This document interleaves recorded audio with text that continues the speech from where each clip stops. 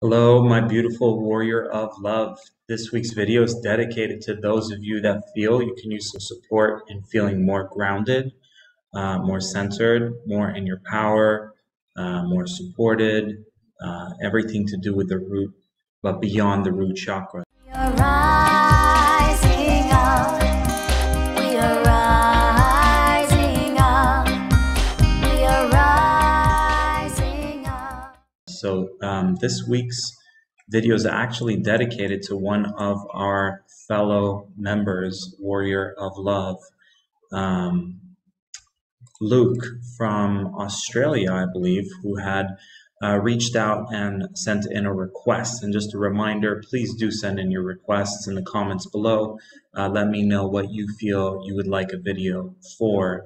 And if it feels right for me, I will potentially create a video for it. So Luke says, I would love a healing video for the Earth Star chakra below the feet to really connect to the core of Mother Earth. Thought this would be a good idea to help people get extra grounding with all that's going on. Thank you so much, Luke, for that request.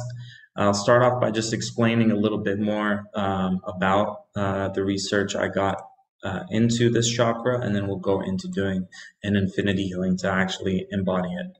So the Earth Star chakra or chakra is not located in the physical body like most of the other chakras are, yet it still can have significant effects on day-to-day life, and this is taken from BeMyTravelNews.com.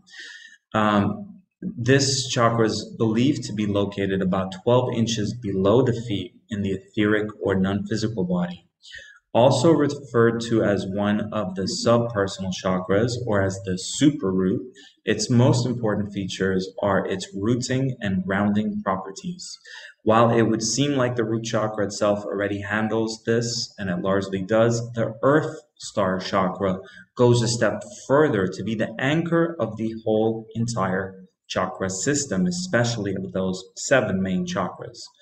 The Earth Star chakra connects one's personal energy, and thereby all one's bodily chakras, to the greater earthly and universal energies. This connection allows for feelings of grounding, stability, and well-being. So starting now, I invite you to close your eyes, and this process will take around 5 minutes, and you're welcome to do it whenever you need grounding. You're welcome to doing it every single morning when you wake up before getting out of bed. So I invite you to close your eyes, take a deep conscious belly breath,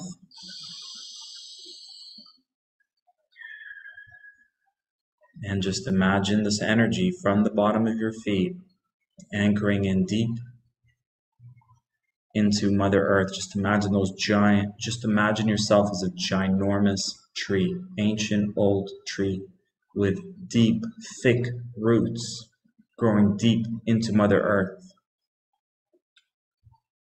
and allow it to anchor you in deep into the dimension, the reality, the timeline, into Mother Earth, how it's best, when it's best, if it's best.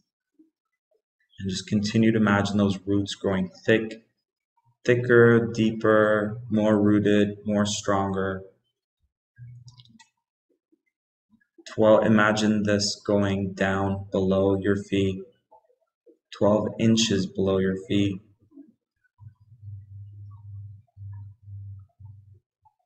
And even deeper. And some say at the core of Mother Earth is a powerful crystal. Again, everything with infinity healing, everything I do only works if it's for our highest good, when it's for our highest good. So if it's for our highest good and how it's for our highest good, anchoring into Mother Earth's root, core, crystal.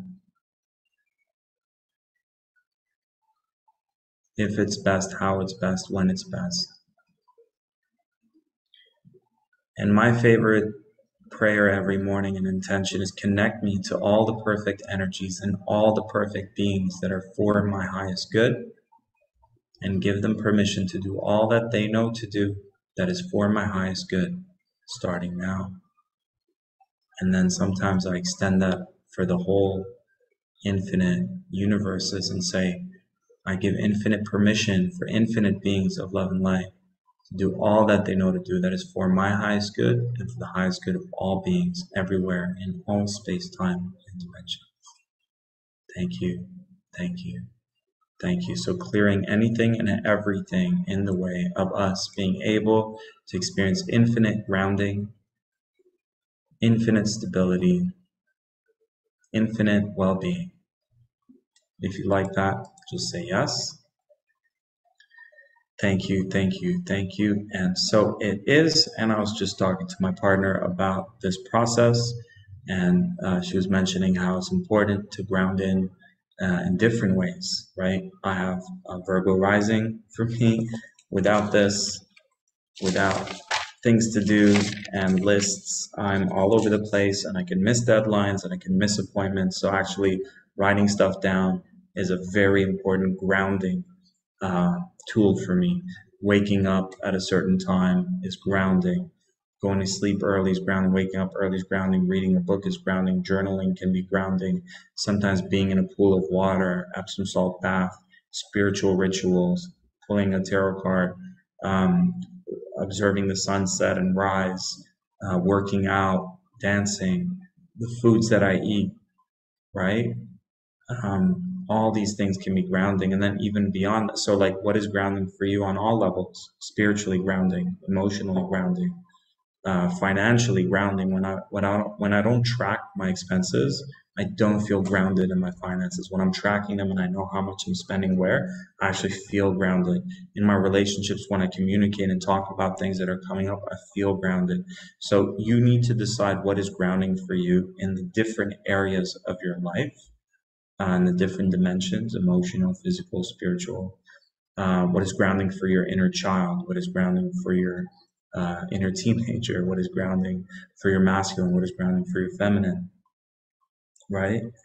And just knowing when you're not feeling grounded, just tuning in, being aware of it, and then knowing what is the thing that you're needing in this moment, out of all the things you can do, that will give you the best feeling of groundingness. And it might be different in different times. So let us know in the comments below what's the best way that you ground.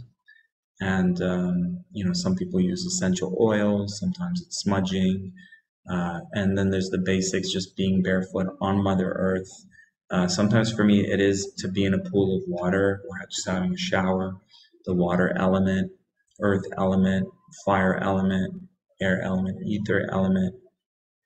Sometimes if I don't do my morning rituals and connect to source, God, universe, I don't feel grounded. Some people it's more of an earth thing. Sometimes music can be grounding for me, information, connection, etc. So comment below, let us know what you thought about this, and if there's any area you'd like support with, let us know, and we may create it in the future. And yeah, stay tuned for our membership, our Patreon membership, where we'll do some exclusive content to continue to support you on your journey. And stay tuned, we've got an amazing healing call coming up this week, where we're going to work on past life traumas, ancestral traumas, break the cycle, break the patterns of abuse, of scarcity, of lack, of experiencing feeling suppressed, not in your power struggles, all sorts of stuff. And that's happening this Thursday. This Thursday it is happening at, we'll put the times below, and I'll just do one conversion because I'm here in Mexico right now. So it will be 12 p.m. EST. And all you got to do is join the Facebook group. We'll put the link below. It's the Infinite Abundance Retreat Facebook group, and we'll be doing it there live. I love you guys, and I'll talk to you soon. Keep thriving, doing what you love.